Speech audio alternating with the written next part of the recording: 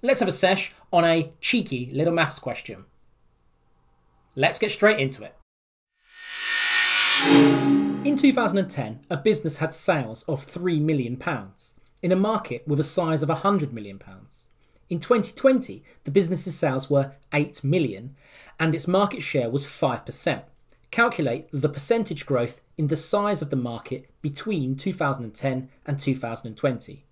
Now, this is just a question to test your understanding between market share and market growth. So how much of the market you have versus the overall size of the market and how that has grown. And clearly in this question, it's asking you to show in a percentage the growth of the market between those 2 years given. So let's just quickly calculate how we do this.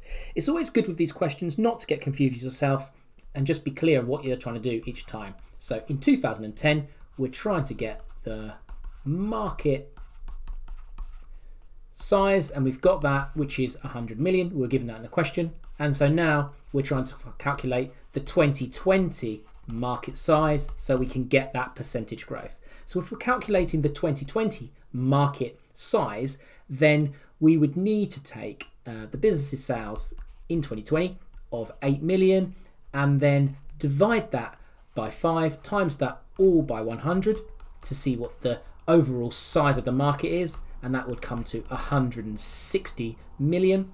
And then we just show the percentage increase, which you can calculate just through your quick percentage change, which is always going to be new minus old over old times by 100. And if we just apply the numbers into that for this, it's going to be 160 minus 100, because the new number in 2020 is 160, divided by 100. And I know you know the answer, because that answer is clearly going to be 60%. That's a 60% increase.